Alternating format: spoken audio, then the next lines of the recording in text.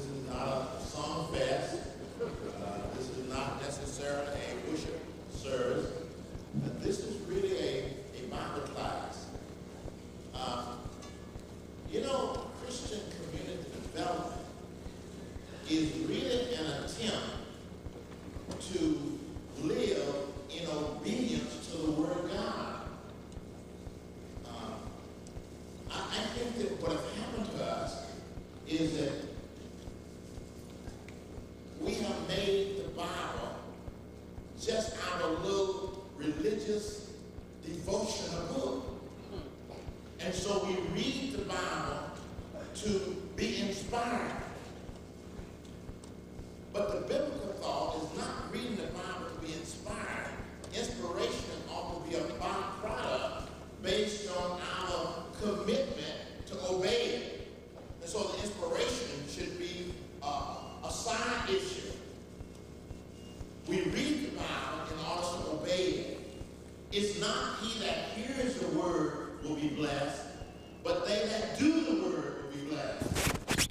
And so be you doers of the word. That's for the tape.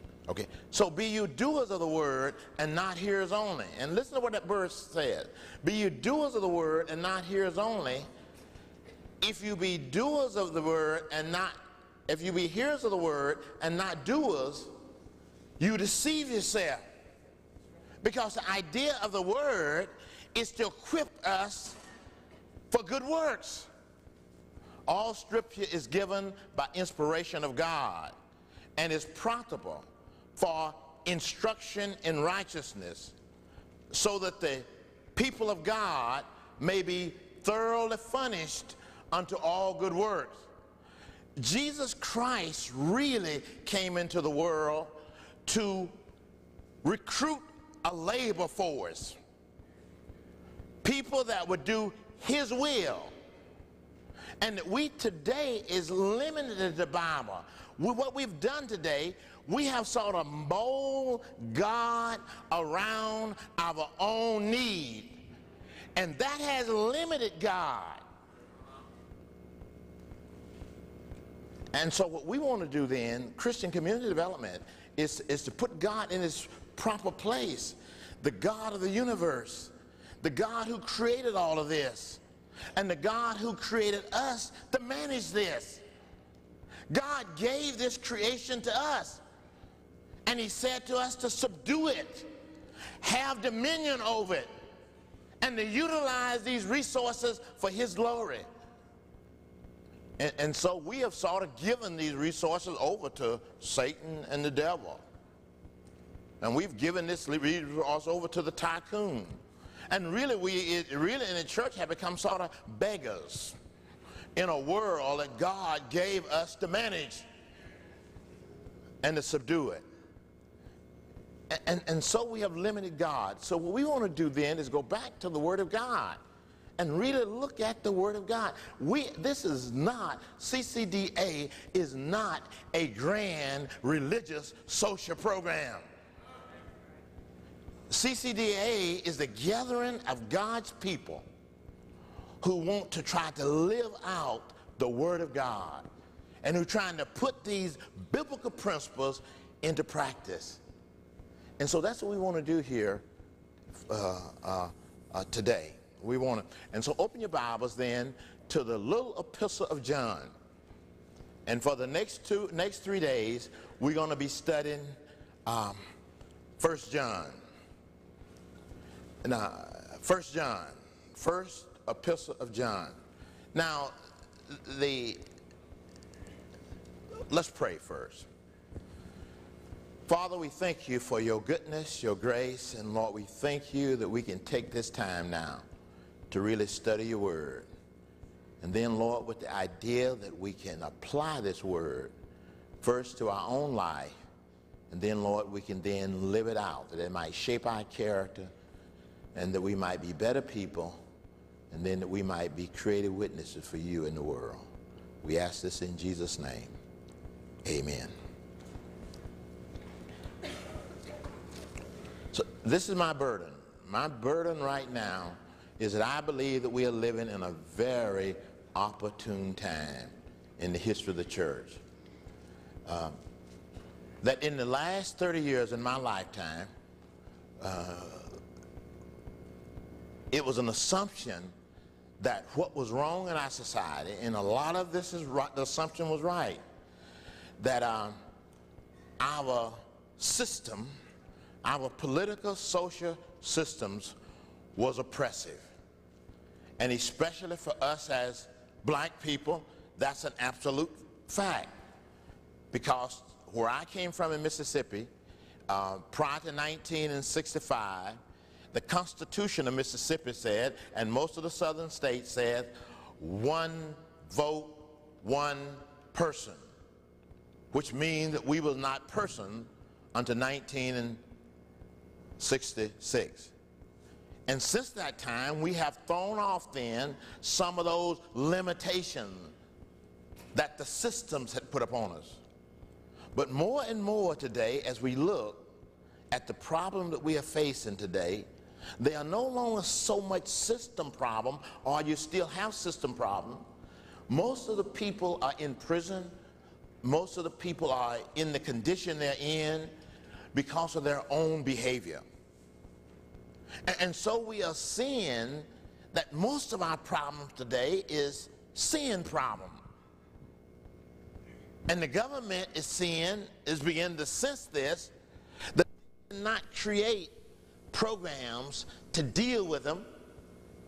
And now they are beginning to look to what they call the faith-based, because they see that there is a human, moral, character situation that we got to deal with. There are values. And the way values are established in all societies is by people, religious and family beliefs. Now we know in our society that the family is in trouble in our society.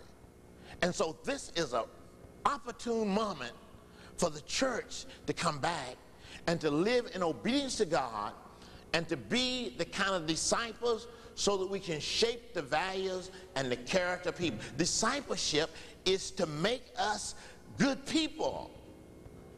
It's to shape our values. So let's go to 1 John and then see why John wrote this letter and why I decided to pick out 1 John for our study this year. John wrote if you say John's first letter would be the Gospel of John. And what you have in John's whole thought about the character of Jesus, that he was both life, light, and love. And this is, as John looked at it, this is the basic character of God, that God is life. And the biblical idea is that God blew into Adam's nostrils the breath of life, and man became a living soul. And so life, John is saying, has been made visible. The life of God, that Jesus Christ embodied the life of God. That's the first thing that John says here in his gospel. He also says it in 1 John as we get to it. John talks about, in the beginning was the Word, and the Word was with God, and the Word was God. All things were made by him, and without him was not anything made that was made. In him was life, and this life was the light of man. So you can have in that in a few short verses there, you have both life and light. Now this light here he's talking about is the light of intelligence. And that's what we're going dealing with here. It's the light of intelligence. So people are intelligent, even though folks don't know God, they're intelligent. That's the light that lights every person that comes into the world. And we all have life. Life, whether you know God or not. You have life. You have life. And so John is talking here about that. And we're going to see then that we also have love, or we have the need for love. We have all those things. And so John here is It's talking about that. Now, what had happened in John's writing, John probably wrote the little epistle of John is probably his last writing. The Apostle John was the pastor of the church of Ephesus. And now John was an old man, and he has wrote his Gospel of John first, and he's probably have written the book of Revelation, and in the book of Revelation, he outlined how things are going to end. And now he's writing to, this epistle here was written not as an epistle. It was written more like to a family of people. Because you see, the real church is modeled after the family. We have almost turned the church into an institution, and we're almost managing it and behaving like it's an institution. But the church is modeled after the family. And what God is doing is modeling families. He's building families. That's the one thing that I remember one time I was in it came real to me. I was out in Iowa, and I was at Trinity Church out in Iowa, and the pastor of that church is here, and I said to him, because you go out to Iowa on a Sunday, they just sort of close up everything and go to church. And I said to Brother Dan, I said, how many people do y'all have in this church here? It was so full, packed. You know, and I sort of thought they'd come out that morning just for me, because I was there. But I found out later they do that every Sunday. I mean, that's the way they do it out there. And he said, we don't count individuals in our church. We count families. I think we have over-individualized Christianity. I think that we in America talks about personal salvation and personal all of this. Of course you are saved individually, but you are saved in order to nurture your family. And not only that, but you are born into the family of God. And so the church is modeled after the family. And so John is writing his epistle here to the family. And he's talking about the family and how that the family behaved. Let's get in then to, and what was happening in the family here was that in that day too, that the church was turning away from God. Now in John's writing, we're going to see it here, that these people had accommodated so much heresy that the church had lost its central message. You understand? It was primarily, the church was doing like today, it was pretty well serving the individual members instead of being that family within the community. See, the church, what we need to understand, that the church is a collective body of people. One individual do not properly represent Jesus. One individual, as they join with other individuals, constitute that body, and we are the members of that body, and to the extent that we can act collectively as a family act, we can then have impact in our community. And most of us think that we can be good enough Christians, almost individualistic, to please God or to do the will of God. You can't do that, because your pleasing of God even depends on the other gifts that other people have within the body that they release in your life.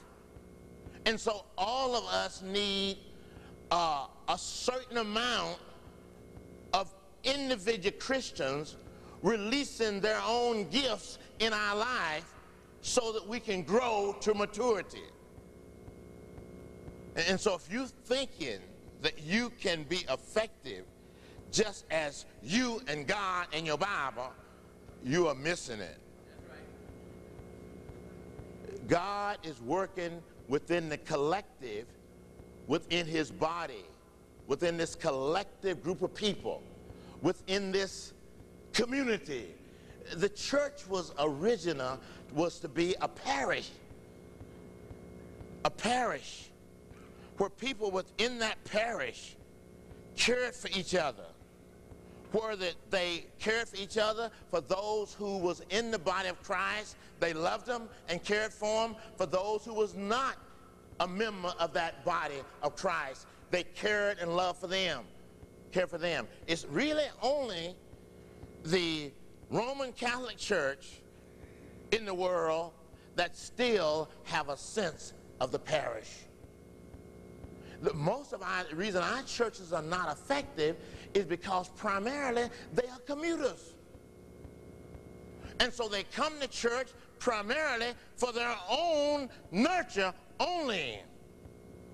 And their own nurture and growth, and whatever that means, becomes the end goal. And so they are coming to church. The end results of our development as Christians so that we can be effective doing the ministry. And the ministry then needs to happen at the neighborhood level. And so the church really, really ought to be a community church, a neighborhood church, a church where people know each other. And so the whole deal today is putting this emphasis on bigness and removing itself from being effective within a given neighborhood. And so there's a thought, a pattern is that if our church get bigger, then society is going to get better. I'm not certain about that. I'm not certain that society is getting better in these cities where you got churches. Pastor Jakes, for instance, in the last 5 years have gone to Dallas, and he has got about 20,000 members in Dallas.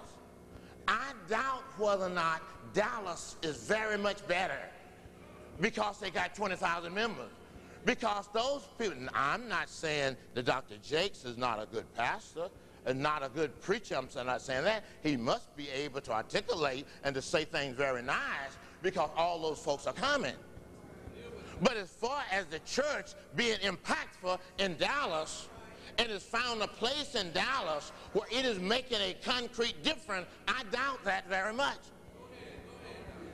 And how on earth then can you really measure whether or not they're effective? I suspect that everybody is coming there to hear that good preaching and that good music and to go back into the community and live their individualistic lives in society without tying that to the neighborhood and the community to make a difference in the community. And so what we want to do, and this is what Christian community development is about.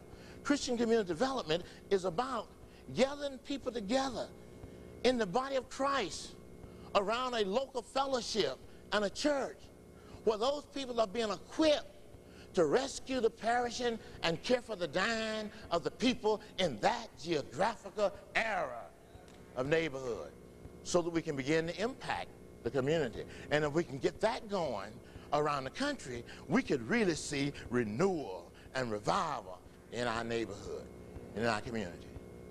And so John is writing his epistle to people who are losing the idea of authentic Christianity. And that's what I'm taking.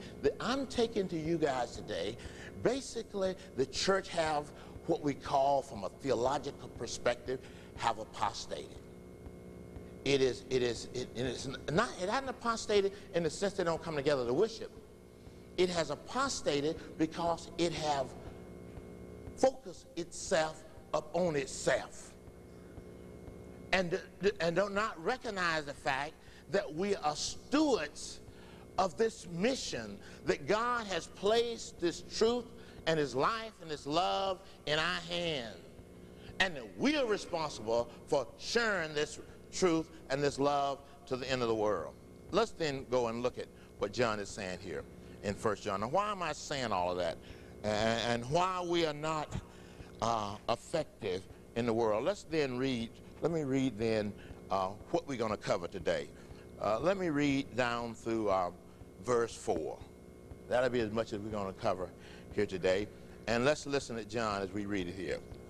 John here goes on to, look what he says. That which was from the beginning, which we have heard, which we have seen with our eyes, which we have looked upon, and our hands have held of the word of life. And now what John is letting us know right here is that Jesus Christ was the incarnated God. Now he says that in his epistle. He said, in the beginning was the Word, and the Word was with God, and the Word was God. In him was life, and this life was the light of man. He says this now. So when he's talking about in the beginning, he's going back here saying what we heard about God throughout all forever. He said what we heard about God, this God has been made visible to the world. That God was incarnated in Jesus Christ. That's what he's saying here. Look, listen to that again. That which was from the beginning, that which we have heard, that which we have seen, which we have looked upon, and our hands have held of the word of life. And so what John is saying, the life that lived eternally with God back in eternity, that life was incarnated and walked here on this earth. And that life of God was in Jesus Christ.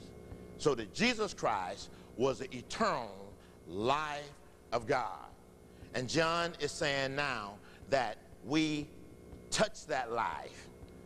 We had relationship with that life. And this word, this eternal word, was made flesh and dwell among us. And John is saying we beheld his glory, the only begotten of the Father. So in verse 2, look what he says here. And this life was made visible. And this life was made visible. And we have seen it and bear witness and show unto you that eternal life which was with the Father was manifested unto us. Now, this eternal life, and what John is getting at here, this life here that was lived was God's life.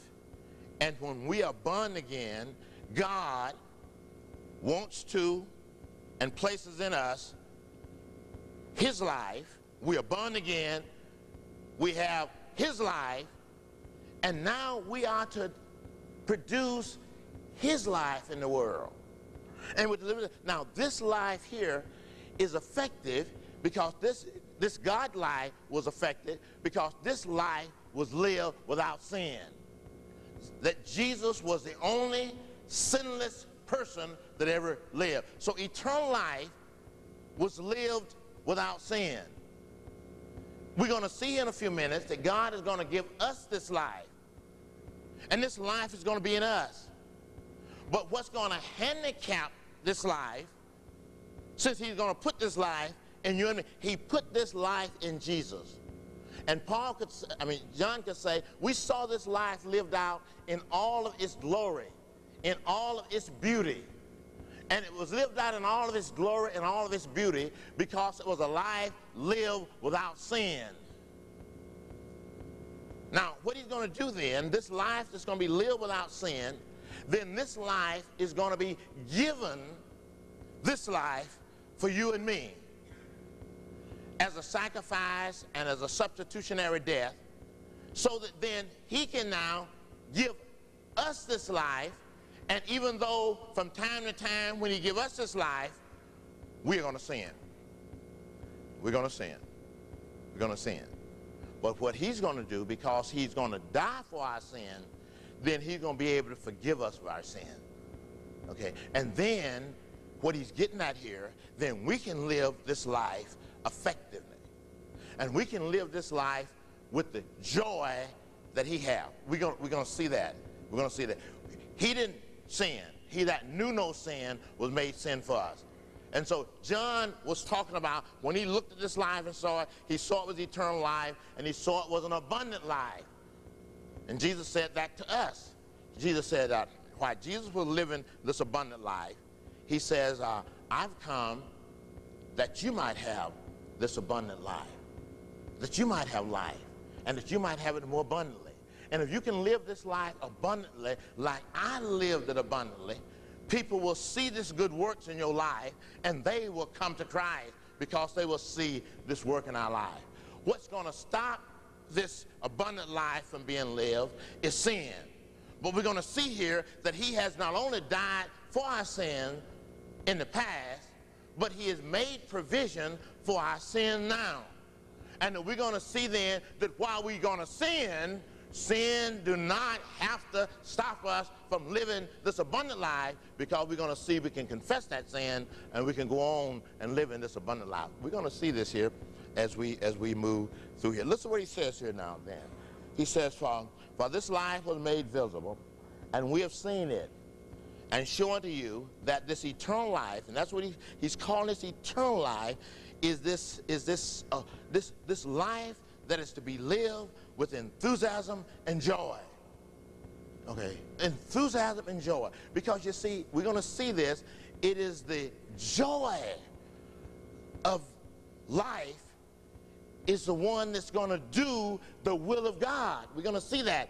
Abundant life is lived out with joy and enthusiasm. We're going to see that here as we move along. Look what he says here. Then John, he's going to conclude here. Let me read these other two verses so we can conclude here. That which we have seen and heard, John says, we declare unto you, that you also may have fellowship with us. And truly our fellowship is with the Father and with his Son, Jesus Christ. And then he says in verse 4, these things write we unto you, that your joy may be full. Now, the purpose of my lecture here today is that we might have full joy. Then if we have full joy, we're able then to do the will of God. And that's how it works. But you see, joy is the fuel. A joy is the energy that accomplishes God's will here on earth. You don't do God's will with drudgery. You don't do God's will with sadness.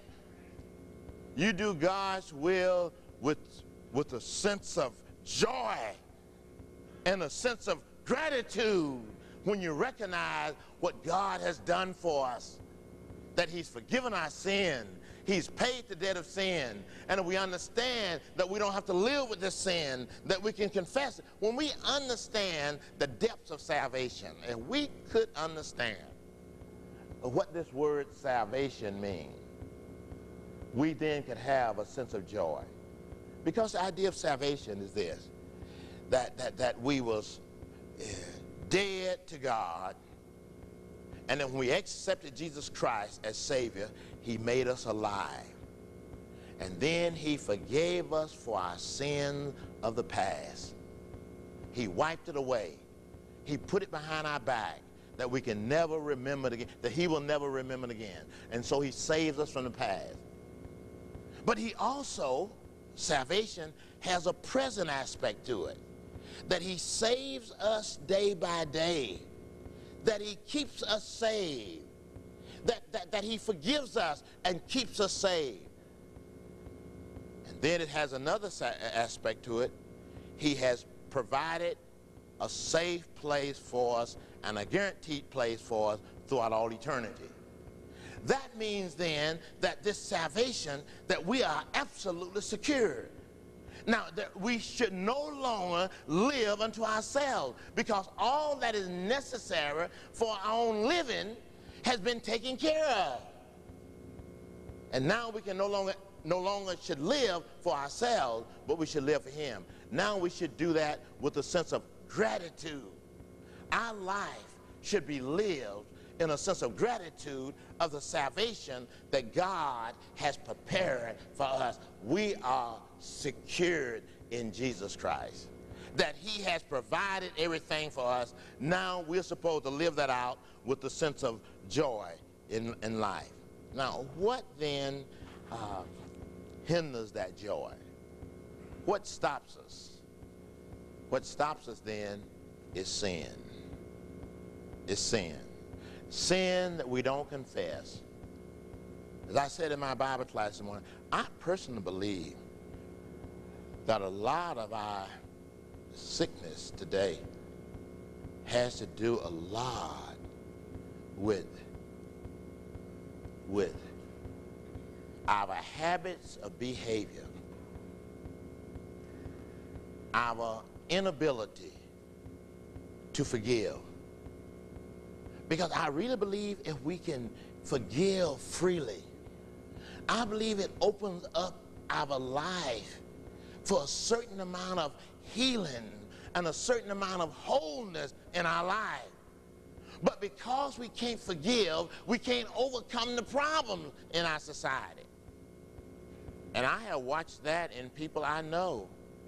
I have watched that among people I love. I have watched people who can't get well.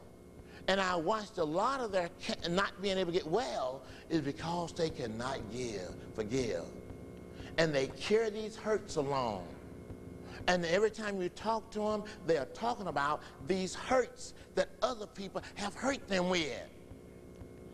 And you know, as I live, and a lot of folks in here know me, you know, I don't allow people to put their hurts upon me.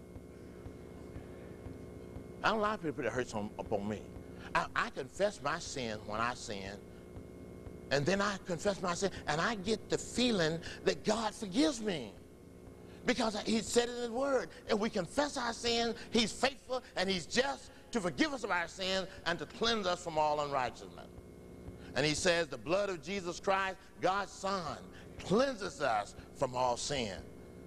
And so since I believe that, then I won't let you put your sins on me. You know, people walk around to you trying to tell you, yeah, you hurt me. Well, I want you to forgive me. I want you to forgive me. Please forgive me, will you? Please forgive me. And when I ask you to forgive me and you don't forgive me, it is now your fault.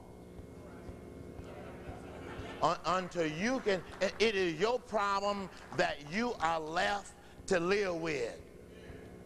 And most people are walking around with other people's problems. When I go to the divorce courts, when I go to all of these places, what I see most of the time, when I see these people in the insane asylum, I see these people in prison, and most of these people can't forgive. Can't forgive. Well, you can't be spiritually healed until you can forgive. And so we live, and what is happening in the church, the fastest growing element in church work today is psychological counseling and psychological healing. And they are making a big enterprise out of this. And what I call it is that these psychologists and psychiatrists, what they're doing is really making money just like lawyers is making money off of your problems that you self-inflicted with. These psychiatrists and psychiatrists and all these people, they are making money managing your sins for you. You know, and they are calling them now. They are calling them now spiritual guides. They're calling them now, you know, they got names for them. And I got to go see my spiritual guide every week. And my spiritual guide has got to help me. And I've got to confess my stuff to my spiritual guide. Well, I tell you, you need to be confessing that to God so you can get rid of it. So then he can restore the joy of your life, so that your life can be lived with a sense of full joy. And look what he says here then in verse 4. I write these things. Now this is the purpose of this book. This is the purpose of the whole book here. You're getting that quickly. The purpose of this book is that we might have joy. And let me then define for you what is joy.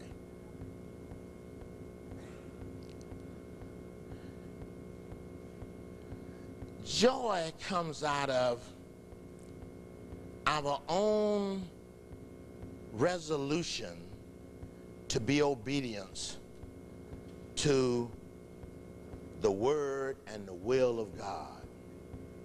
You see, God's word is direction. You know, and so his will is what we are seeking to do. We don't always quite understand that. And so we are seeking to know the will of God. To know the will of God and to do the will of God is everything. I want you to know that. I want you to know that should be our daily meditation. It's whether or not we are seeking the will. Now, if we are seeking the will of God, and if we are living within the will of God, then we're going to have the happiness and the wholeness that we need to do it with. Because he said it. Seek first the kingdom of God and its righteousness, and all these things that we need will be added unto us if we do that. And so what is this joy? This joy then is our desire. Listen to what it says about it. This is where we get our definition from. We get it directly from the word from the book of Hebrews.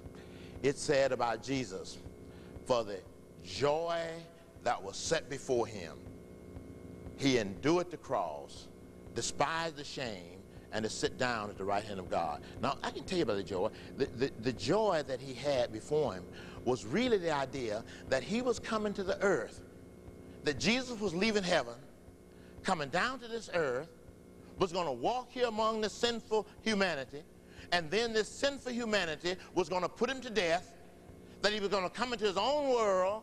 His own world would be so blind that his own world would put him to death, and he would be crucified and buried.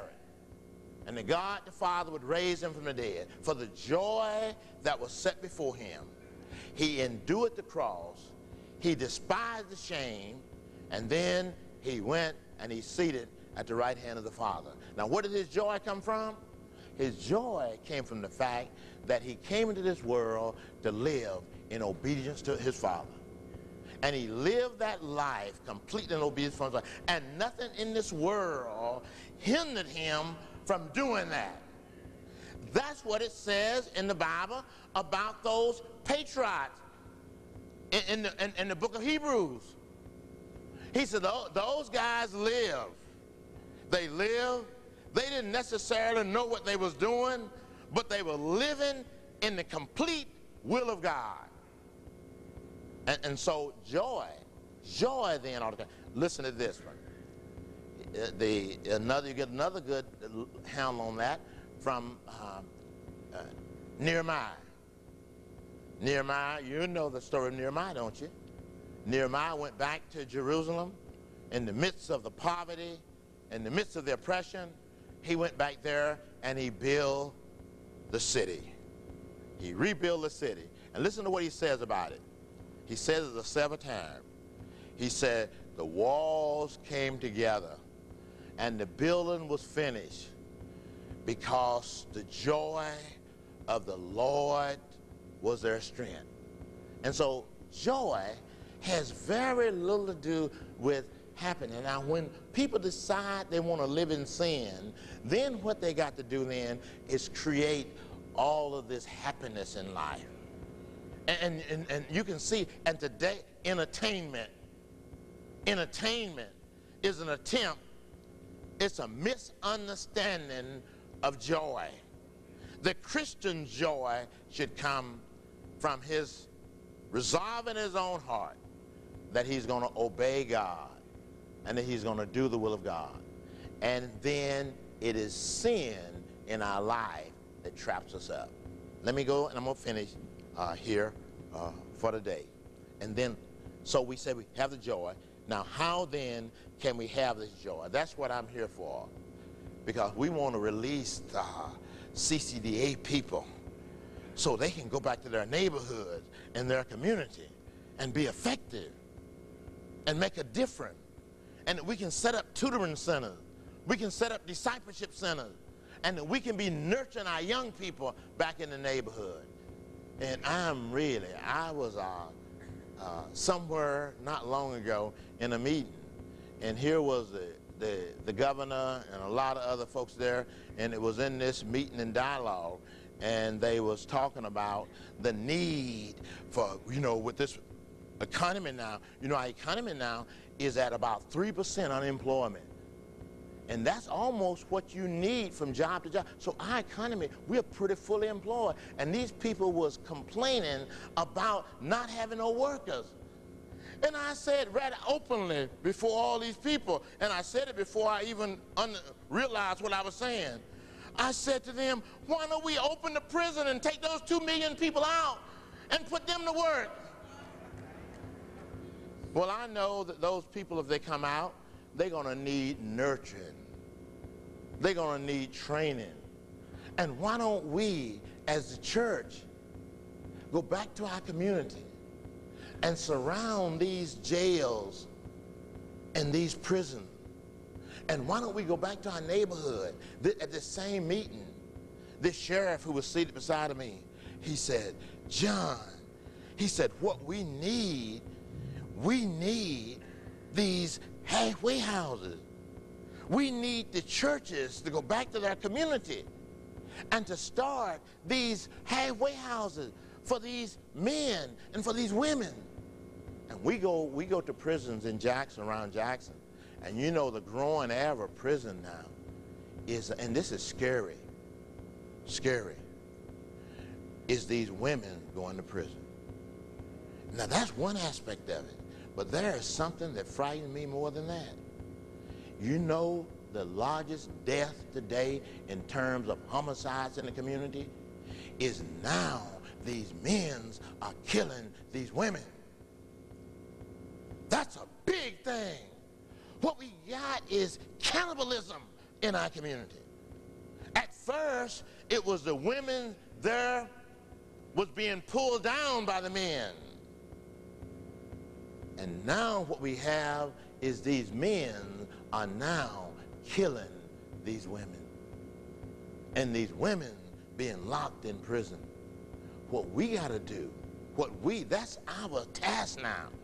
I think we got the economy going. I think we got that going. I think we can produce some jobs.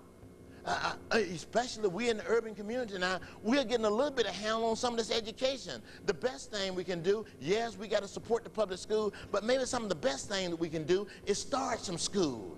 Start some little schools in these neighborhoods to produce some more leaders in those communities. But what we really need to do, we really need to surround these prisons and these jails and really begin to nurture those people. And I want you to know that these people are valuable. These people in prison. Do y'all realize the fact that the people who become world changers in society is people who comes out of prison? Did you know that? The most effective people in society is people who come out of prison. The people who make revolution is people who come out of prison. And so if we could start getting into these prisons and nurturing these people in prison, and then what we need, you see, is to have these homes for them to come out. Because if they come out of prison, and if they're able to be alone within 90 days and sometime less, they're going to be back in prison. You know why? Because the very nature of prison is this, is to stop you from making decisions. And so when you're in prison, everything around you, that's the nature of having people in prison, is to stop them. That's the worst thing that can happen to a person who has a free will. That is punishment itself. That is hell itself. That when you no longer is able to make any decision on your own that you want to make. And when you are in prison, that's the nature of prison. It's to stop you from making any decision. And so, when you come out of prison, if you don't have some people there to nurture you and to mentor you when you come out of prison, what you're going to do then is begin to think, because the mind is intelligent, and you're going to begin to think. And when you have to think, you see, every everything that you do, you have to do it with some kind of a sense of a precedent. You have to remember how it was done before. That's the very nature of making decisions, is you have to remember. Well, when you've been in prison for 5 years and you haven't made a decision in 5 years, you're going to remember when you get round how you made your last decision. And you know what the decision you're going to be? Is that you're going to make the same decision that you made that got you into prison. So what we got to do, you get the idea? I think this is where I want, Hope House. Hope House is on it. We need Hope Houses in every city and neighborhoods in our nation. And a Hope House is a place where we take these young people, and it's what happened if we get these going. You know what's going to happen?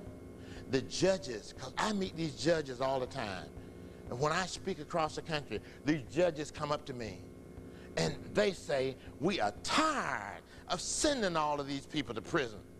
And he said, a lot of these people, because of these new sentencing laws, are these 3 strikes and you're out. He said a lot of these kids shouldn't be in prison.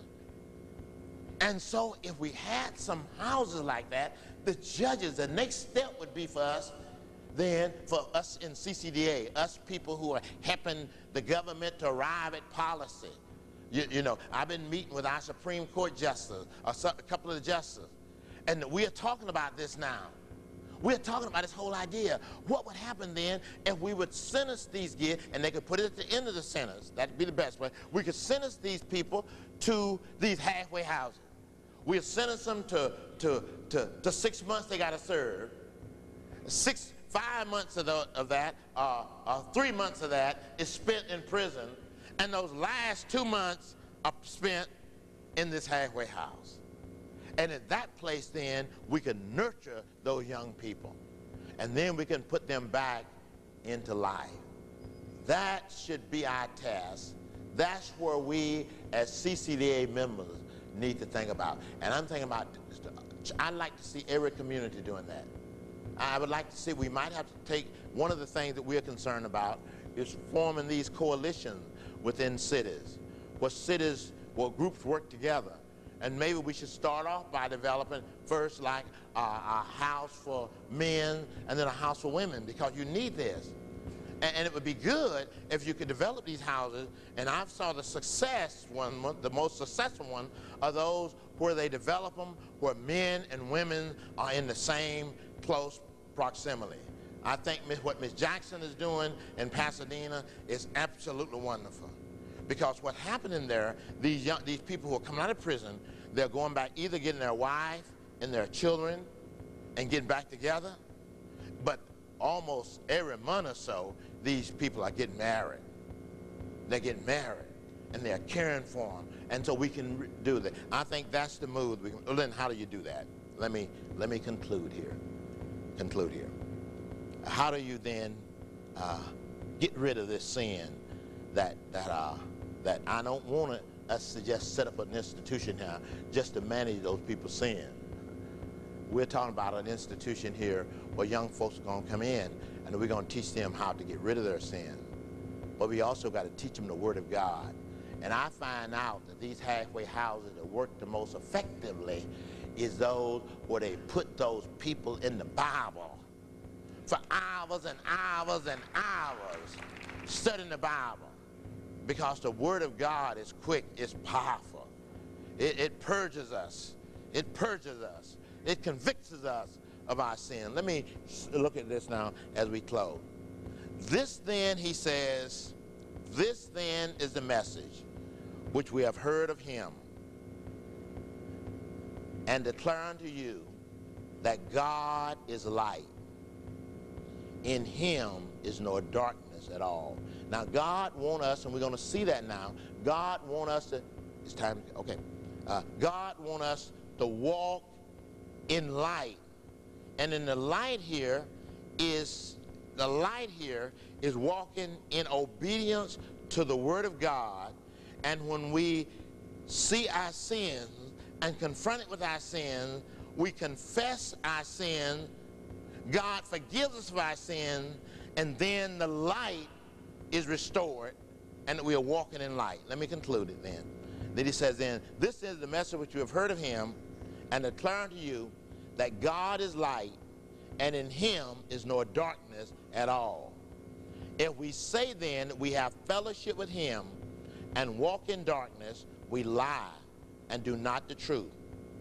But if we walk in the light, as he is in the light, we have fellowship one with another, and the blood of Jesus Christ, God's Son, cleanses us from all sin. Then if we say that we have no sin, we deceive ourselves, and the truth is not in us.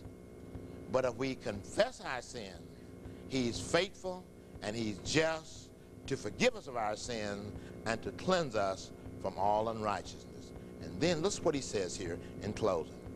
If we say then that we have not sinned in the past, and if we haven't sinned, if we don't have this full joy, then he says we lie, and the Word of God is not in us. So let me conclude here today. What we need to do is to have this full joy. And to live in obedience to God, we need to keep our sins confessed. Keep our sins confessed. Confess our sins to God. And ask God if go to our brothers and sisters when we figure out we done sinned against them. Go to them and tell them our sin. He said if we care out, we think we figure to worship God, and we discover that we have aught against our brothers and sisters, we're to go back and get that right with our brothers and sisters, and then come back and give our gift to God, so that we can have the joy of the Lord, so we can be effective in our neighborhood, in our community. Let's pray. Father, I thank you for this time that we can spend together in your word. And Lord, I pray that you would just use your word, that your word would really become quick and powerful and sharper than any two-edged sword, that your word would pierce to the dividing of our soul and our spirits and the thoughts and the intents of our heart, that your word would make it. And then, Lord, that we would learn how to practice, Lord, confessing our sins, and confessing our sins to each other, our faults to each other, asking each other to forgive us, and to live a life with a sense of your presence in us. We ask all this in Jesus' precious name for his sake. Amen. Okay, before we go, I got some announcement to make. You got an announcement to make? Nobody? Oh, that's right. All of CCDA members in God. At the same time, we're supposed to be his servant. Jesus came not to be served, but to serve, and then to give his life as a ransom. And we're the ones who are supposed to be following Jesus, walking in his footsteps, both teaching and healing, both feeding the hungry and caring for the sick in our society. And so as we begin to do that, people would always warn us, if you do this one, you're going to give up the other one. And so when we put CCDA together, we wanted to make certain that we don't give up that we want people to really see, because a lot of folks are coming to us now, and they're coming because of the social program we're doing. They're coming because of the health center. They're coming because we are trying to rehabilitate drug addicts. They're coming because we are working with prison, and they're coming because of that. You know, and that's a wonderful reason to come. But we don't want to give up this teaching of the Word of God, and this teaching of the Word of God, and us practicing it and living it out. And so to me, this is the centerpiece, and we want this to always be the centerpiece of CCDA. We want it always to say that what we are doing is coming out of the Word of God, and that we are ordering our steps by the Word of God. And so open your Bibles then to 1 John, and let's pray together. Father, thank you so much for your goodness, your grace. And Lord, thank you that we can be here together. Thank you that we can be here in New York City, our largest city in the United States. And Lord, why is sometimes uncomfortable in terms of the travel and the distance and being in this strange place. Lord, it's good that we're here. And Lord, we're so thankful that so many people from New York is coming out these days and joining with us. Now, Lord, we pray for this time. We pray for everybody that's here, that you would guide us, that you would lead us, that you would truly inspire us as we are bent on obeying you and doing your will. So now we ask that your Holy Spirit would come and teach us from your word. We ask all this in Jesus' name. Amen. There are three basic themes in this little epistle of John that we are looking at. And I selected this epistle because I wanted these three themes to be brought out during our conference here this week. The first theme in this here is that God is life. That life have visited this world, and eternal life has been revealed, and that we can have that eternal life if we come to know his son. And so that we get life by getting Jesus Christ. Jesus says, I am the way, I'm the truth, I'm the life. And so that's one theme that's here. The other theme here is that God is light. Light. And this light here, we're going to see this light here today, is the light of God that enlightens us so that we can know the Word of God and live in obedience to him. We're going to see that today. If we walk in the light as he's in the light, we're going to see that today. And then the other theme, which we'll close out with, and that is love. God is love. These are the themes that we want to look at here today. The reason for this epistle then is the very fact that as I look at Christians and I'm hearing them all talking about they are burning out, and it's they are doing the work of God, and they're afraid they're going to burn out. It's because that we are trying to do the will of God in our own flesh. You see, the biblical thought is that Christ wants to live his life out in us. That's what the Apostle Paul was trying to get us to see in Galatians 2:20, when he said, I am dead with Christ, I am crucified with Christ. Nevertheless I live, yet not I, but Christ live in me. And the life that I now live in the flesh, I live by the faith of the Son of God who loved me and gave himself for me. And so the whole idea of the Christian life is that we are living out God's life here on earth. That we have this life of God, this treasure of God's life and love in these earthen vessels, so that the excellence of the power may be of God and not of us. And so it's not us ourselves that are doing the work. It is God who is doing his will through us. And he wants us to be humble, broken vessels so that he can live his life out in us, in society.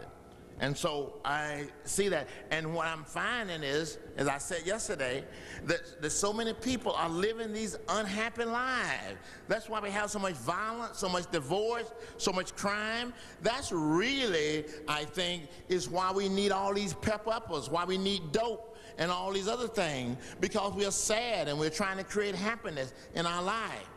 And so the Christian life is supposed to be a life of joy, a life of gratitude to God.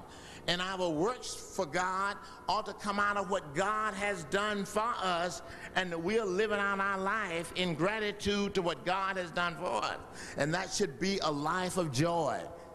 And one of my favorite verses in the Bible, it says about Jesus and his life. As he came into this wicked world, God visited this wicked world in the person of Jesus Christ. And he said, the Word was made flesh and dwell among us, and we beheld his glory. And then it says also, for the joy that was set before him.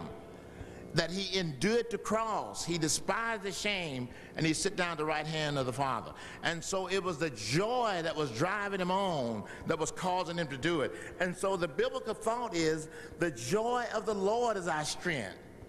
That we have joy. We have joy because we have salvation. I have a destiny settled. We know where we are going. And God has provided all of that in salvation. He forgave us for our sin. He forgives us day by day. And he has a place for us in heaven. He said, I go and prepare a place for you. And if I go and prepare a place for you, I'm going to come again and receive you unto myself, that where I am, there you may be also. So salvation is complete. And that we should be living in gratitude to God because that Jesus Christ came to this world and he worked out a perfect salvation for us. And so our destiny is settled. And now we ought to be living our life out in gratitude for what he's done for us. We should almost be anticipating that time when our work is finished here, that we can go to heaven and spend all eternity with him there on earth. And so we should have joy. It should be the joy of the Lord. The early disciples, when the church was developed, you know, Jesus sent them back into Jerusalem, and he gave them the Holy Spirit and said that when the Holy Spirit come upon you, you shall be witnesses unto me in Jerusalem, Judea, Samaria, and the other parts of the world. You know what that really meant when it said, you shall be witness unto me? It meant that Jesus was telling them, and these disciples understood this, that you are going to go back to Jerusalem, and in Jerusalem, you're going to die for me in Jerusalem, you're going to die for me in Judea, you're going to die for me in Samaria, and you're going to die for me all over the world. And the Testament said these disciples counted the joy to suffer shame for his name. And so the Christian life should not be a life of drudgery. It should be a life of joy as we live the Christian life out. And then the joy of the Lord becomes our strength. You see, the joy of the Lord is the energy. It is the fuel. It is like the gasoline that go into the carburetor that causes the car to keep going. That's what joy is supposed to be. You know? And so this epistle here was written in order that we might have that joy. What was happening in this early church, John could see that happening. He could see that they was becoming cold, that they was becoming indifferent. You know, in the book of Revelation, when he writes to the church that he pastored there in Ephesus, he said, you have left your first love. And since you've left your first love, you have lost your joy. And so he's writing this letter to them so they might restore that joy, so that they can be effective in society. And they can take the suffering and the pain that go on with making God's will known here on earth. And let me say this. Now, the will of God is everything. I mean, that's what we should be thinking about. That should be our meditation. Even when Jesus taught us how to pray, that was right up front in his prayer.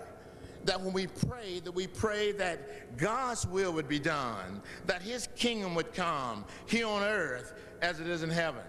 And what's burdened me today, that as I look at Christianity out there, that we have sort of molded God into our own image, and that God is there to sort of meet our need.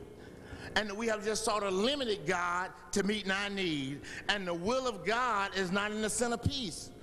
And so the question ought to always be, is this the will of God?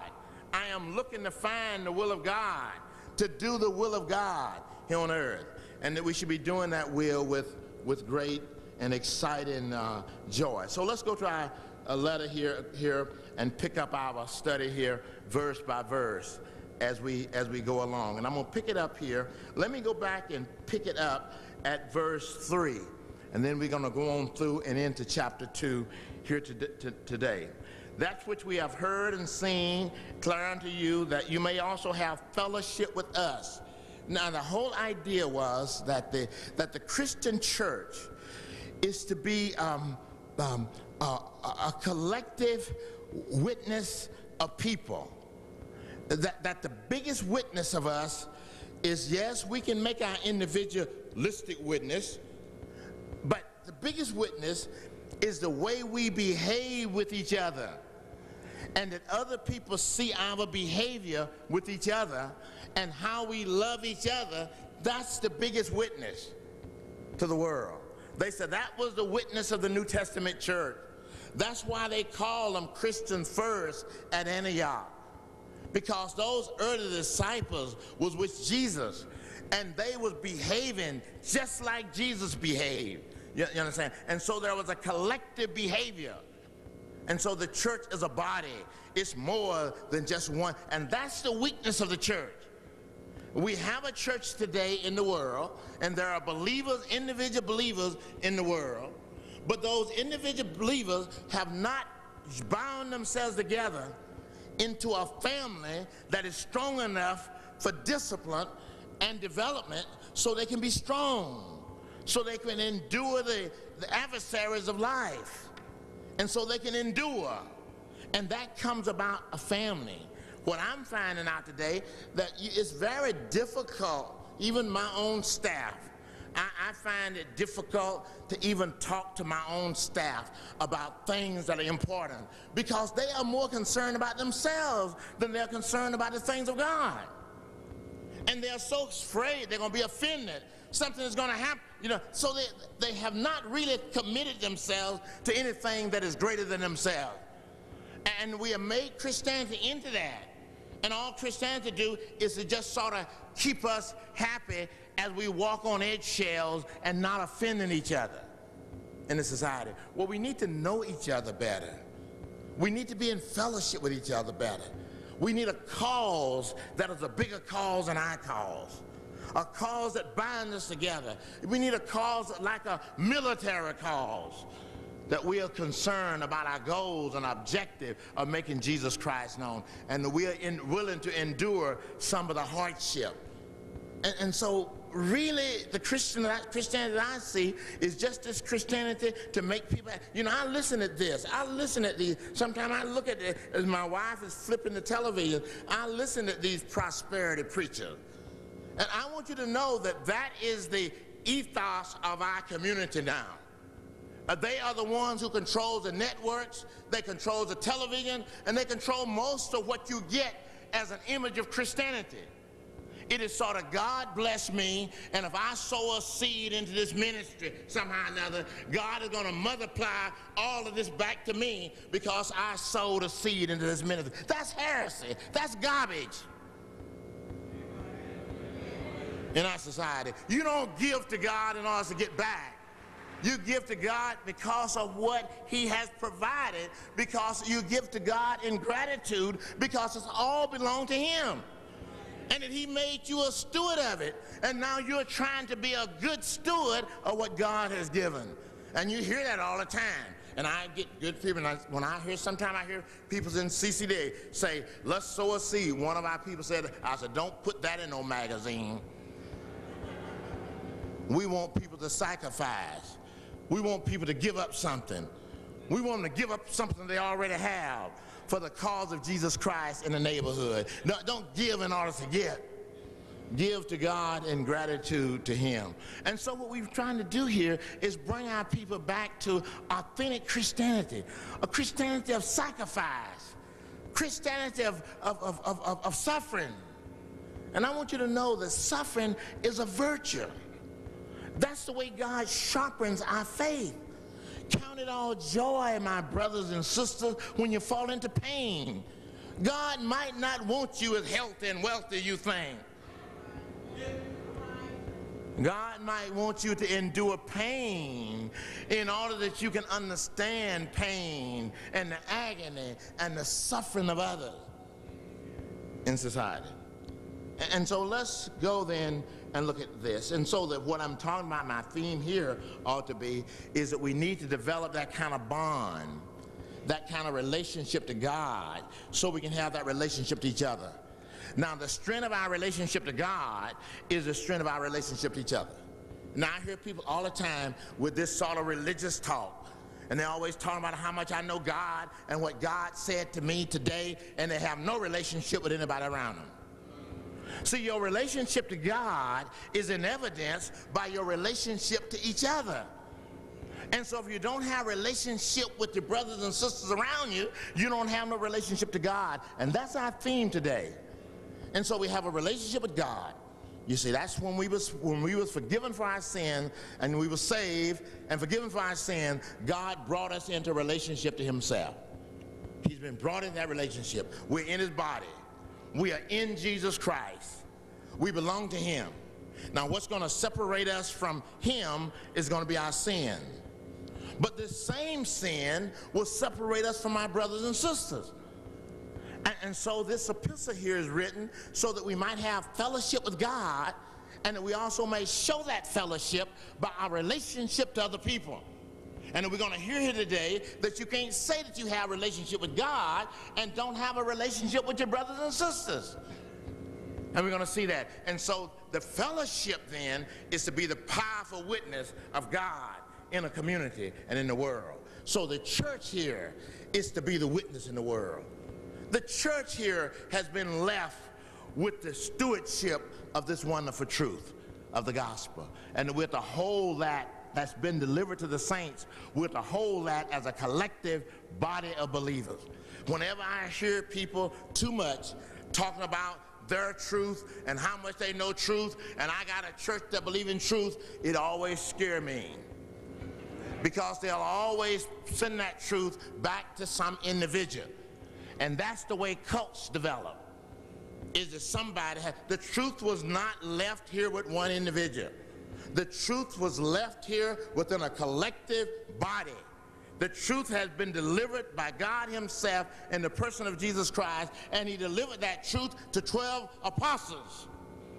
And it became the responsibility for the 12 apostles to perpetuate that truth in the world. And those apostles wrote that down in a book we call the Bible. And so it was not given to one individual. And it's not retained in the world by one individual. It's attained by the fellowship, by the body, by the presbytery, by the elders within a local church. They're the ones that's there to contend for the truth, not just the pastor. The pastor is there to proclaim it and to nurture that. But then he has some people to oversee him or her, so that to make certain that that truth reflects the historical teaching of the Bible. So no one person have all the truth. It is left to the body. And so let's go look then at this. So verse 3, let's go back there and let's get moving here. So that we might have fellowship with the Father and with the Son. Verse 3. And these things write we unto you then, that if you can have fellowship with the Father and with the Son, okay, and fellowship with each other, then we're going to have the joy that we need to do the work of God. So your joy might be full. Now he's going to begin to explain that in verse 5. Listen to what he says in verse 5. This then is the message which we have heard of him. And John is talking about the message that he has heard directly from Jesus Christ. This is the message that we have heard of him, and we declare this unto you, that God is light. Now we're going to see what the darkness is going to be. That God is light. And the darkness is going to be when we begin to hate each other and kill each other and add with each other. We're going to see that we are walking in darkness. But when we're walking in light, we're walking in fellowship and in love with each other. And then we're able to impact the society around us. Listen at him what he says here. This then is the message which we have heard of him, and we declare this unto you, that God is light, and in him is no darkness at all. And verse 6 says this, listen to this. For if we say that we have fellowship with him and walk in darkness, we lie and do not the truth. So look, verse 7 says, but if we walk in the light, as he is in the light, then he says we have fellowship one with another. You see, walking in the light, being in a relationship with God, is being in relationship to your fellow man. And so that in that local body, you can be impactful, because sin is not only going to trip you up, but it's going to trip up the whole neighborhood and the whole community. That's the little story of Ai. Do y'all know the story of Ai? When God was with the nation of Israel, calling them out of Egypt in a very powerful way, God was there. He was there by the pillar of cloud by day. He was there in the pillar of fire by night. He was there hovering over the tabernacle, and he was there to help them. But when they went into a city, and they took that city, and what happened there, one of the people there, Achan, stole some gold and silver, and he kept that to himself. He hid it in his own tent. He was more concerned about himself than he was about the collective. And so when they got ready to go fight the battle again, they lost the battle. And they wanted to know then, why were they losing the battle? And they were losing the battle because one of the members in the camp had sinned. And they couldn't win the battle because one of the members within the local church had sinned. That's a part of the fellowship. And then they could not win the battle until Achan come forward and confessed his sin. And when he confessed his sin, they went out and they were able to win the battle. See, sin then stops not only us individually, but it stops we, the church, then from being effective as we be the body of Christ in the community. That's what he's trying to say here in this. For we say that we have fellowship with him, and we say that we have fellowship with him and walk in darkness, we lie and do not the truth. But he said if we walk in the light as he's in the light, then we have fellowship one with another. And then the blood of Jesus Christ, God's Son, cleanses us from all sin. Now, the biblical thought of Jesus' death on the cross is that he shedded his blood historically for the remission of our sin. And he provided that. But the biblical thought is that Jesus' blood is available right now. And that same blood that was shedded 1900 years ago, that same blood is available right now to wash away my sin day by day. There's an old hymn I love so much. I have to depend upon it myself. It says, there is a fountain filled with blood drawn from Emmanuel's vein, and sinners plunge beneath that flood, lose all their guilt and stain. The blood of Jesus Christ, God's Son, cleanses us now, day by day, from all of our sin. And it cleanses us so that we can have fellowship with God, and we can live that fellowship out in our relationship to each other, and that we can be impactful in the world. Let's go to verse 8 then. So his blood is what cleanses us from sin. Then verse 8 said, if we say that we have no sin, we deceive ourselves, and the truth is not in us. Now, what did he mean here? What he's actually saying here, if we say that we don't get tripped up sometime. I remember when I was little, and I used to hear of a good old sanctified Church of God in Christ people say these things like, I'm free from sin, I haven't thought about sinning today. And I used to say, that's set too high a standard for me. In fact, it's too a high standard even today for me. Because I think about sinning. I think about sinning sometimes.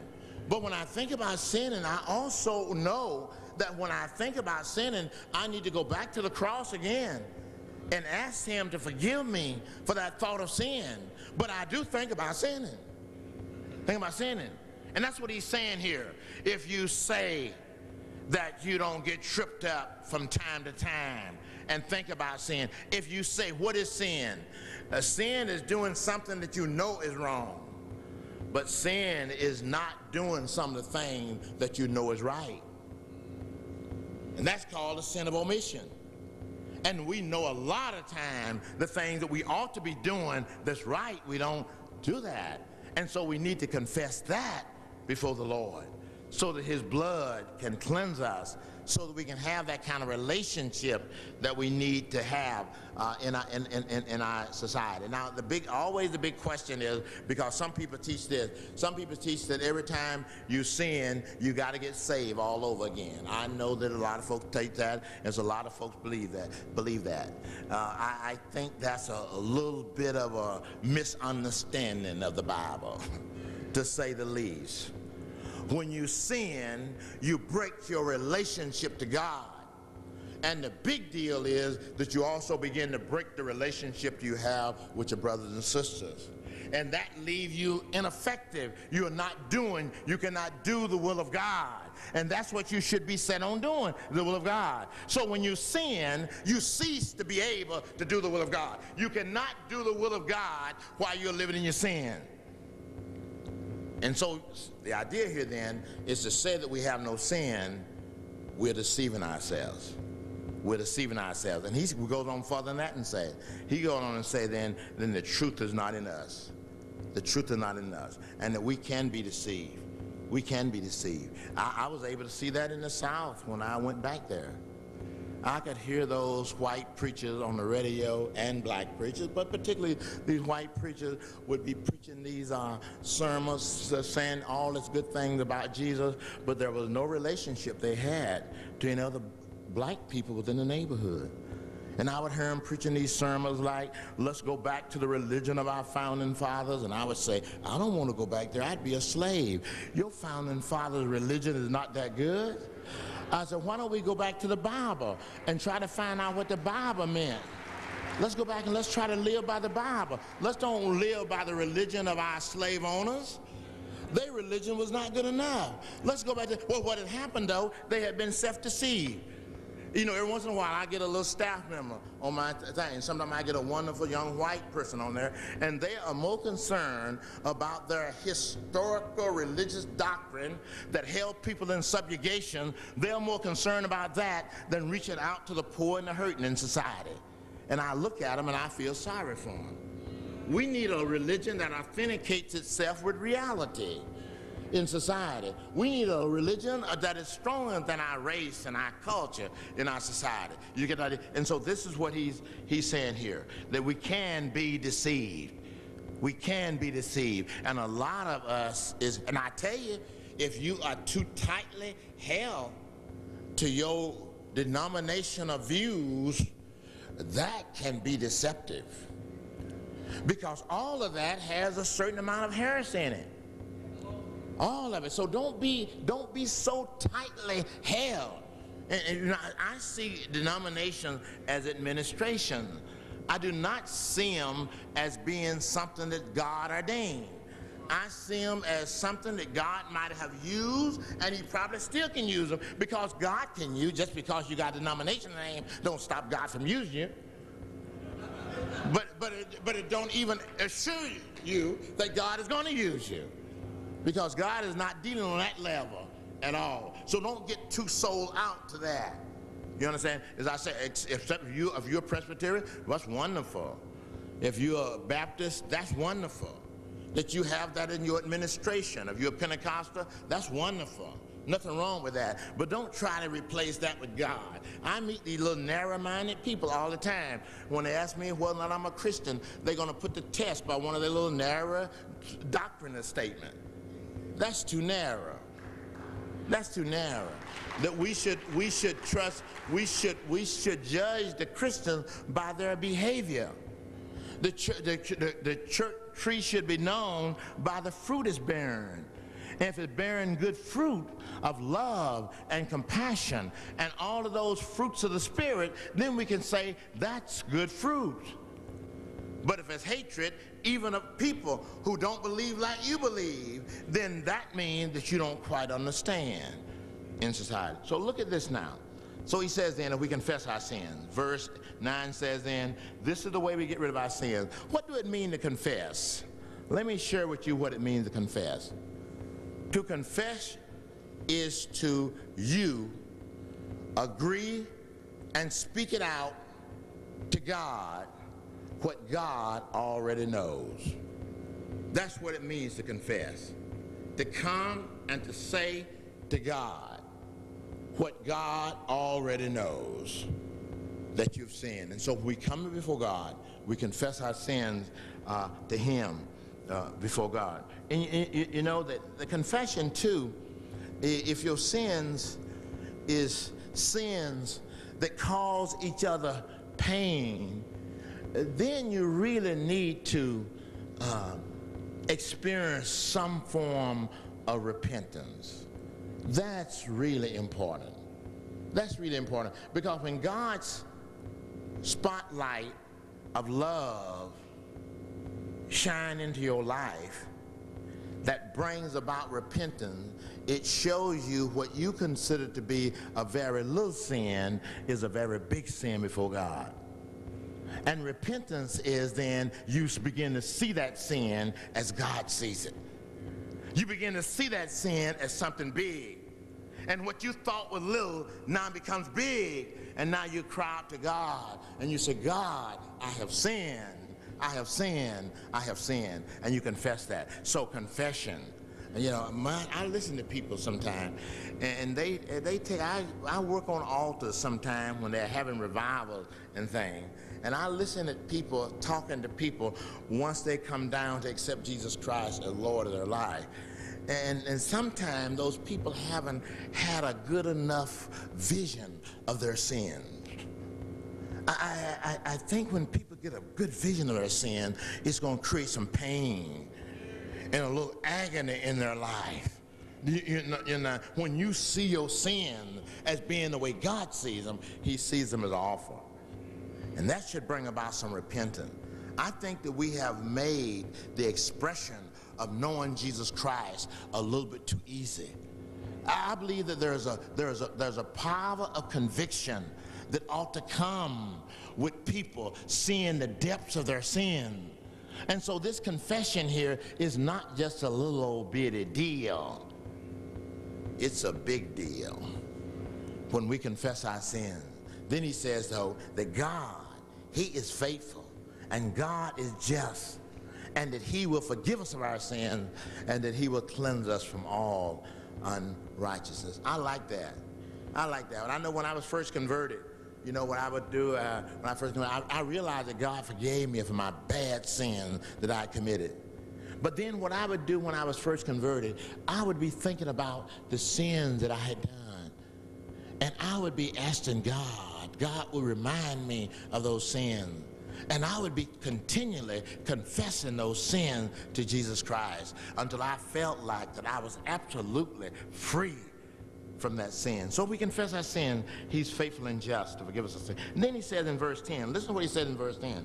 Again, because he's saying things, he's repeating things. Here he says, but we say that we have not sinned.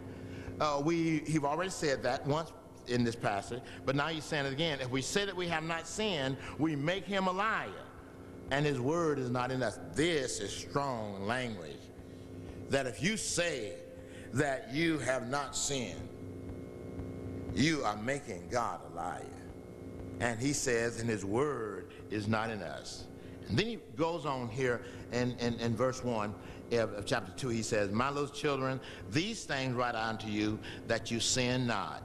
He said, I'm writing this unto you, because that's where you have to be careful here with this passage, because you'll make this easy Christianity. This is Christianity made a little bit too easy. This is Christianity without repentance. This is Christianity without pain when you make it easy. And that's what I'm trying to show you. When you repent, when you see the depth of your sin, you see it as sinful. And then that's why he keep repeating this. That's why he keep repeating this. My little children, these things write unto you that you sin not. If it's this easy, then you can say, well, if I sin, well, so what? I'm just going to confess it to the Lord. And you're going to assume upon God. Sin is bad. Sin is bad. And so we don't need to live with that sin in our life, and we need to confess it before God. My little children, these things write unto you that you sin not. But then as he think about that, he also think about the depths of God's grace. I mean, God's grace is wonderful. You don't have to live with your sin. You don't have to live, and I meet people. The hardest thing that I find out in my working with all of you 500 or 600 organizations across the country is for you to acknowledge when you have done wrong. Isn't that hard? For you to acknowledge when you have done wrong. You understand? When you see that. But he says here, when you sin, and when we sin, we have an advocate with the Father. That means that not only have Jesus died to provide a salvation for us and to provide the provision for our sins to be confessed day by day. But Jesus is also sitting up on the right hand of the Father. And from that position, he's looking down here on us. And really what he wants us to do, and what the Holy Spirit to do, and what he wants the good teaching of the Word of God to do, is to convict his people who are walking in sin. Because he really can't advocate for them until they ask him. You understand? He can't advocate. He's sitting down there and he's waiting on you while you're walking out of fellowship with him. This is grace. This is grace. You are walking down here on earth out of fellowship with God. You're walking down here on earth not being effective. You're walking down here on earth not having a relationship with your brothers and sisters, and Jesus Christ is seated at the right hand of the Father, and it's almost like he is sitting there waiting, and he's saying, oh, I wish that my child would confess. If my child would confess, then I could forgive them and they could have this joy restored. And so he's sitting there ready to tell the Father. But even if we don't do that, even if we don't do that, even if we don't confess, and even if God has that sin cause us to go to heaven to be with him, I think Jesus is up there with the Father and saying, this is my child. This is my child. This is my disobedient child. This is my disobedient. He is there to plead our cause. He's there hoping that he can answer our prayers in terms of we are confessing. But even if we don't confess, he's an advocate there. He's there for our sins. And not only he's there for our sins, but he's there for those people out there who have not ever confessed their sin.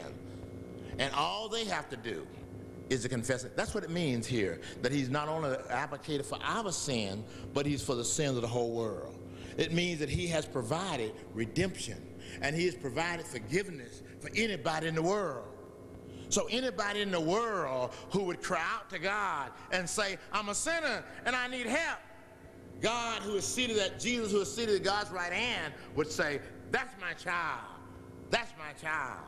And then he would be a saved person. Let's continue here as I bring this time here to a close. This is where I want to get to. This is the verse I really wanted to get to here today, is how can we know that we know God? That's in verse 3. That's important. That's important. How can we know that we know him? We can know that we know God if we walk in his commandment. And what is his commandments here? His commandment is this. This is God's commandment in the Old Testament. This is God's commandment in the New Testament. This is the way that we can know that we believe in Jesus Christ. This is the way we can know that we're a child of God. And the way that you can know that you're a child of God is by the way you love your sisters and brothers around you. He's going to say that in that passage. If we say that we love God and hate our brothers, we lie and do not the truth. And so to say that you know God is to have this kind of relationship to his brothers and sisters. You know, the other day these people did this wonderful honor thing to me.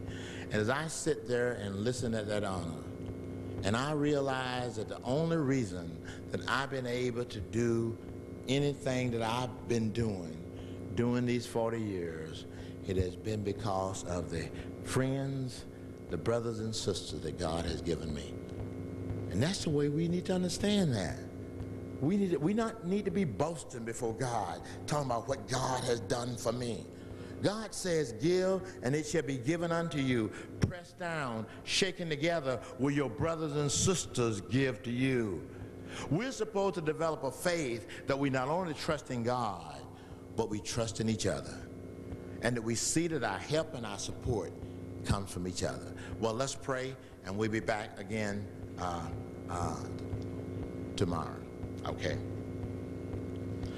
Father, we thank you so much for your goodness and your grace. And we thank you for this time together. Now we pray for Thaddeus as he comes to talk to us and to share with us Give him liberty. Make him a creative witness for your glory and honor. We ask all of this in Jesus' name. Amen.